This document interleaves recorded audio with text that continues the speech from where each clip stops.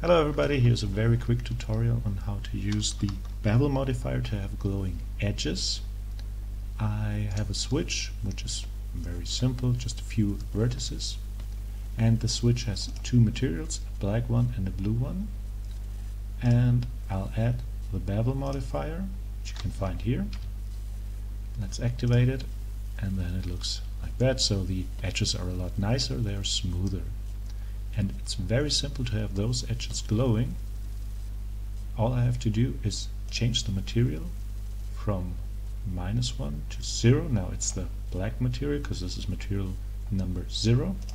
If I switch it to 1, it's glowing because this one is my glowing material, my emission material.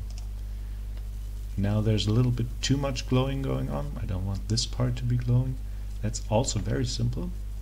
If I turn on the angle, now everything below 30 degrees doesn't get affected by the modifier anymore.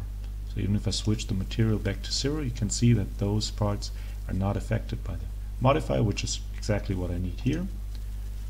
Maybe I want this part to be glowing, just that part not, so I've switched the angle back to something below 18 degrees. And now this is glowing again. So if I look at the rendered result, I can decide which one I like better. Maybe the edges are a little too big, so if I switch this to, let's say, in my case, 0.2 millimeters, it looks a little nicer. Now this works with every kind of mesh you got. It even works with Susanna. So if I take my monkey head and also have a bevel modifier and also have two materials, black one and emission one, and now let's change the material to my glowing material, and it has the wireframe, which of course there are other methods to do this, but I think this is a very nice and easy one.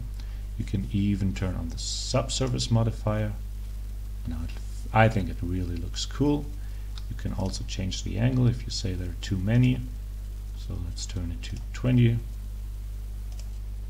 or to 10,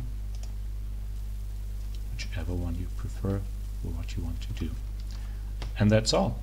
Have fun!